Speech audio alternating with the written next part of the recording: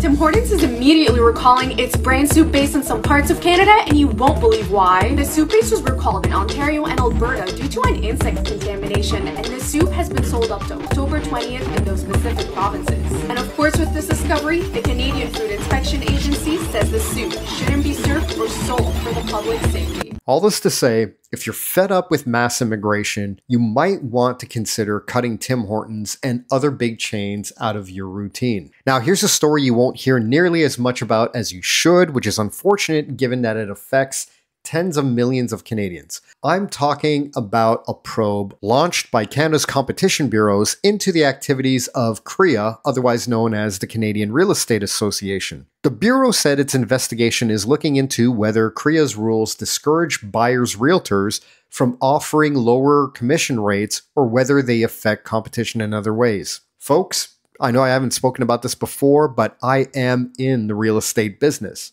And the only reason I don't talk about it more is because I'm in the midst of a massive business model change myself, and that'll see me selling real estate very differently than all the other conventional agents out there. The very reason behind the Competition Bureau's probe is pretty much the same reason behind my decision to make the switch. Real estate here in the West is a Ponzi scheme. I'll go more in depth on why in future videos, but for now, let's just say that those big-ass commissions being paid out to realtors do contribute in part to the bloated prices of housing. Not entirely, mind you, but they certainly don't help. And that's why I welcome this probe by the Competition Bureau, and I sincerely hope it causes the real estate industry harm. If you live in Ontario and you're thinking of selling, stay close to this channel, as the business model change I mentioned I'm undergoing right now could save you as much as $50,000, maybe even more, on the sale of your home once it launches. So now you have even more reason to subscribe. Finally, this brings us to CTV, who only just saved their skins after broadcasting doctored footage of Pierre Poilievre. In my opinion, though, the incident you're about to see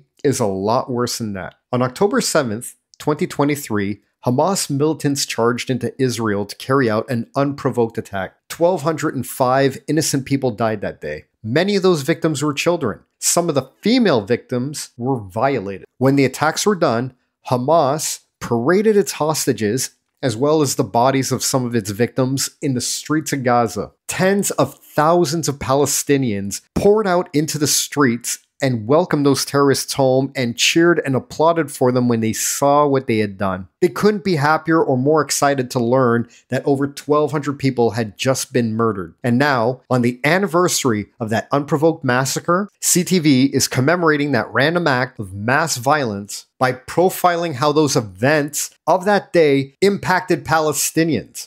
I'll leave off by calling this for what it obviously is: disgusting. With you being a viewer of this channel, I trust you can come to your own conclusions, and perhaps they're very similar to mine. What I'll never get is how the very Canadians who condemned Donald Trump for what he said about Mexicans back in 2016 are the very same people celebrating Hamas attacks and attacking Jews with every slur in the book. I truly am appalled at Canada. I truly am appalled at the world at large for the way they've handled this entire situation. I thank you very much for watching. Please consider subscribing.